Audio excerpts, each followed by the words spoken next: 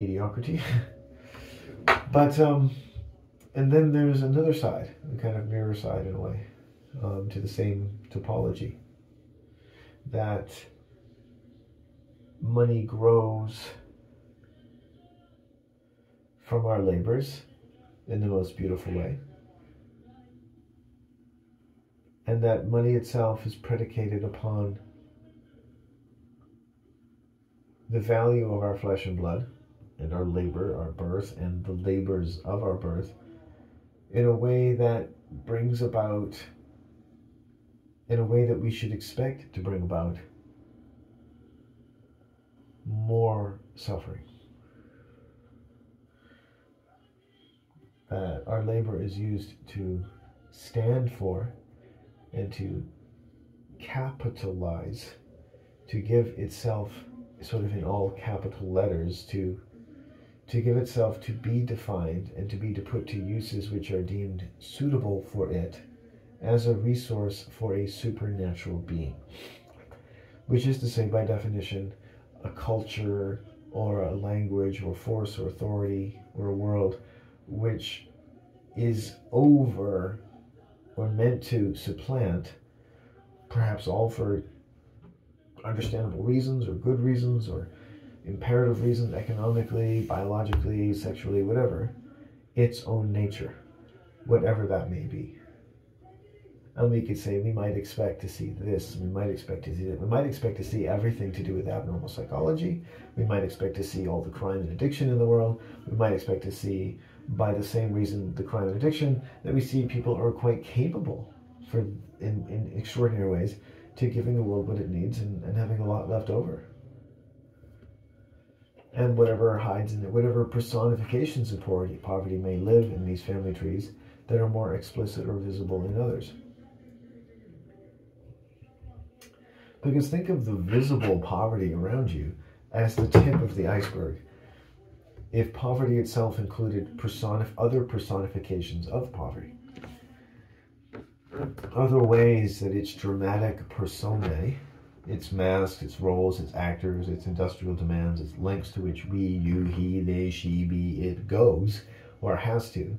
And not that any of that is wrong, or any of that is bad, or any of that is evil, but that the reasons why, and the fears, qualms, pressures, and losses, and things to be regained, the paradise regained sort of story, and by what forces and when, and in one sequence, and in what way have you succumbed, in which way have you thrived, based on different powerful and industrial and social and cultural mental fields that sustain the stories of history, the demands of history, and the increasingly taxing languages which have survived history, where other more natural languages have not. Which is why it is difficult to claim basic mental health, much less any restoration of our own nature, because nothing about mental health in God's world is ever about reclaiming our nature, right?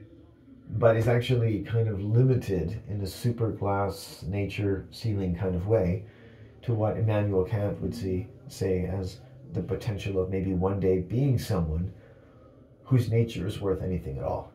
That is, a human being. And the very fact that you attribute such and such value to the nature of humans and human nature, Immanuel Kant attributes little to none. For you have not yet descended to a nature worth having any of the nature you attribute to that name. And God's celestial casino of names and things, and what we attribute to them, and what they mean, and what that means, is now fast begun. Now, if you see this casino happening, you might feel like you're waking up from a drug stupor, like something that might happen if you spent too much time with Bill Cosby. Oh, like, oh, what? Good comes from jobs of suffering and money that you work and suffer because your birth was a debt that could only be paid with the flesh and blood that came from it. And the flesh and blood, you know, human flesh and blood, when it's born damned. It's born, which means indebted. The soul is indebted, the soul is damned, and the soul is the capitalization of the flesh.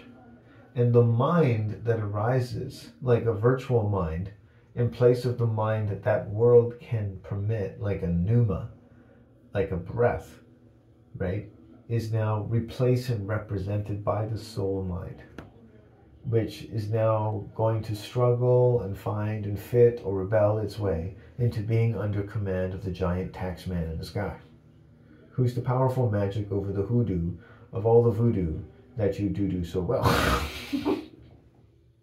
I'm sorry, I have to work something funny at some point. It's just so fucking serious. I'm like, could people like sitting around getting stoned really enjoy this? Man, like, we should pause this, dude. It's like, no, I don't have the will to pause it anymore. Like, why are we listening to this? I don't know. John, are you listening? Yeah, man, I understand this person. He's like, I'm like tuning into him telepathically. We are like the same person having the same thoughts in nature. Like Gary Zukov is there and all kinds of cool people. I don't really know if that's a cool person.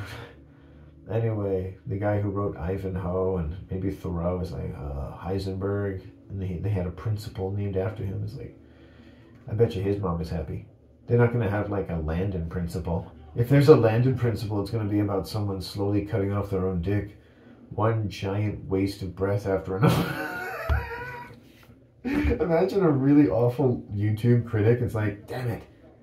You stole the wind beneath my wings. You stole the thunder from underneath my hooves.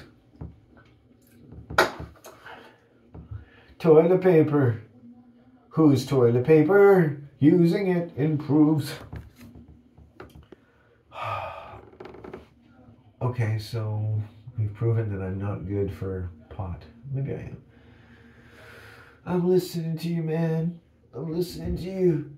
It's night, man. You haven't stopped talking for 3 fucking hours. But no, I'm not really bothering anyone. Yes, you are. You could turn off the video. I don't want to. I'm addicted to listening to you. I, too, believe that at some point, this is all going to mean something. It's like life. You're absolutely right. Walking with you is like life.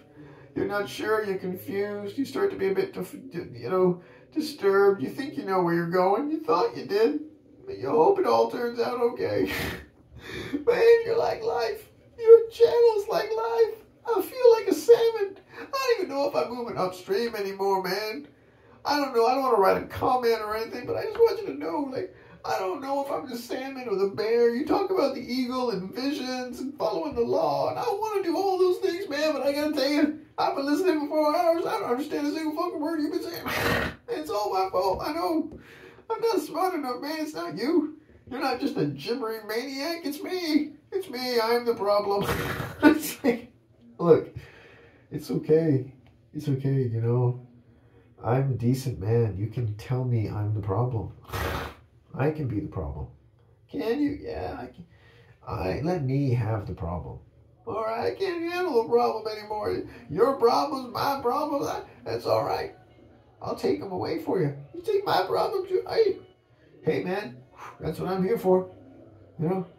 Yeah. All right, I feel better. It's me. It's all your fault. Yeah, I'm bastard. I'm just a mealy-mouthed, mucus-making, government teat sucking and biting down on it hard orphan bastard. All right. That would mean that I'm not any of those things. That's right. I would be all those things. You'd be none of them, and you get to feel good after. Don't I have to do something? Yeah, you should probably, like, wish me dead, lynch me, or put me on a crucifix. Or just slander me. Like, go up to someone and be like, that dude's a motherfucking child fucker. Don't listen to him. It's like, oh, man, you have to say child fucker. It's like, well, technically, you're putting words in my mouth. I didn't say child. I didn't say anything. You put words in my mouth. You put words in your critic's mouth. You put other words, and you put your words in your critic's mouth. You don't put these words. These words don't make them feel good. It makes them feel like they're douchebags, and you're the one who's actually the genius, and they're just full of inferiority complexes like parasites crawling on their skin, and the only thing they can do is scream, scream, scream, or they can criticize me. It makes it a lot easier. A lot of ants. honey all over their skin. They're waking up. It's not a dream. Why are the ants all over me? The things I would never think about if I didn't watch movies. I think I've seen every possible kind of torture. And that's without having to watch Game of Thrones, which is a tour de force of every suggestion of human torture possible within any televised hour, and on which basis I choose not to watch it. Because I have standards, people. Standards. You remember what those were? I like to make things sound. Actually, I just like Jason Bourne. You know, I don't really have to criticize. Why criticize if I don't have to? It's just, I don't want to get into it. It's not my thing. I'm finding it just, I respect that, you know, like when you're young, you have a lot of time to put into different things. You know, like I can't do video games because I don't have the time. I don't feel, you know, I feel like I was too old before my time, because it's like the time you have is how young you are, because you have a lot of time for stuff. If you have time, you know, to do stuff that you like, that's an amazing thing, you know. And that's not just about youth. Like, you look to preserve that, right? I don't have the time for video games. I don't have the time. I don't have the brain function. I don't have the energy that I have to give up if I play them at morning or night, because I feel like they drain the fuck out of me. And I know, like, they've been there for me sometimes, but how many hours have I been going here? 3 hours. This has got to be a record. I should be Jerry Lewis. This could be a telethon. You know, send money now, or this man will never stop talking. Anyway, on that note, perhaps I should. I press the button. Press the button, Landon, the stop button. You can do it. It's an intervention. Press it. Press it and begin the healing. Or your family will never talk to you again. But my family doesn't talk to me. Okay, well, wrong threat. Your mother will stop buying you things at the supermarket. No. Wait, we haven't done this yet. This is what I'm trying to be a good director. Dun dun dun. Dun dun dun. I gotta do this. I love TV in the 80s. Dun dun dun. Hey, Dano. That woman I brought in? Yeah? She's a man. Dun dun dun dun dun dun dun dun